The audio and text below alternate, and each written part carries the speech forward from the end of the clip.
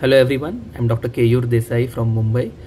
I completed my MD medicine earlier this year and I secured an All India rank of 72 in NEET SS 2024.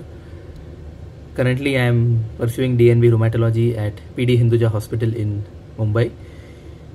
This is my first YouTube video and the target audience for this is those who will be appearing for NEET SS 2025 in December this year, and in general it is for everybody who will be giving the exam at a later date.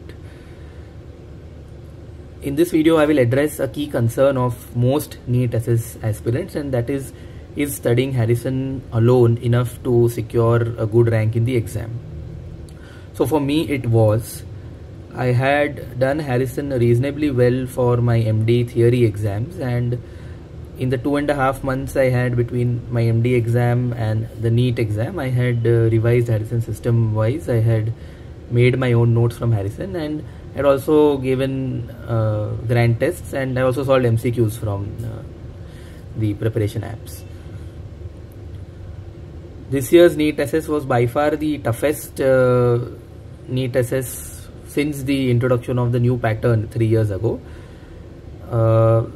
Many people who took the exam felt that it was not Harrison based and one could not do well in the exam by just studying Harrison, but that is not true.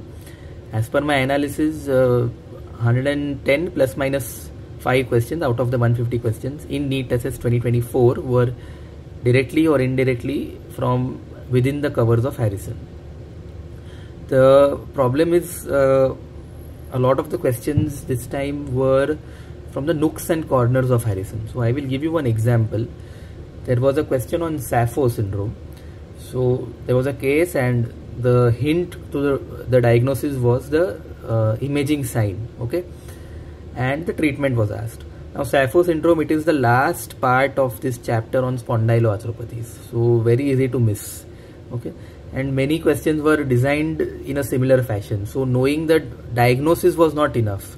You needed to know the treatment and also the second line treatment and other details. So that was what made this exam really tough. You had to be thorough with Harrison to be able to answer many of the questions. Okay, many of you would already be reading Harrison for your final exams, and I would strongly recommend sticking to that. Try to get at least one revision of Harrison done before the NEET SS exam. A good way to revise Harrison would also be to solve MCQs. So many of these apps have Harrison based MCQ modules. Okay, so solving that will help you revise Harrison, and you will also get the practice of MCQs. Now what is to be studied from Harrison? So you should do justice to all the systems. I cannot advise you to focus more on certain systems and a little less on the other systems, because the exam is getting increasingly unpredictable year after year.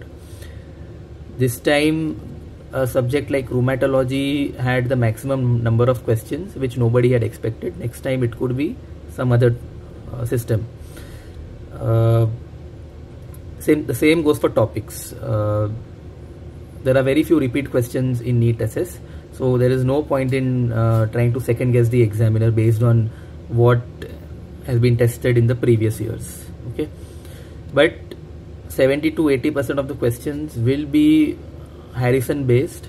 There will be some very tough questions which nobody will be able to answer, and there will be some really common sense questions which you have to answer based on your experience. I mean, they will not be given in any book.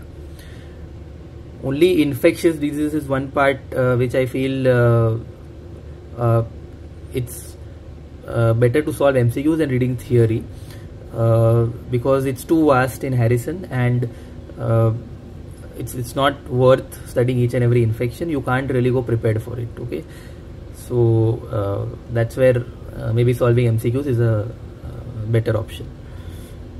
About grand tests, you should be giving grand tests at a frequency of once a week or once in 10 days.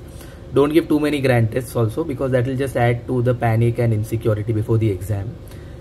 One tip from my side would be to not miss the marrow grand tests, because for me and a lot of other candidates, the results of the marrow grand tests were similar to the results in the actual NEET SS exam, and I can't say the same about other apps.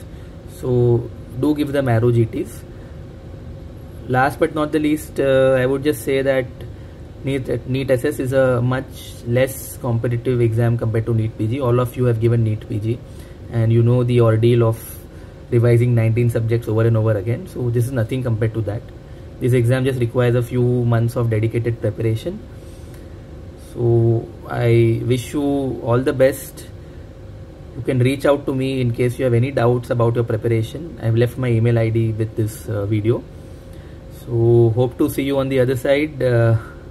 Thank you for watching. Goodbye.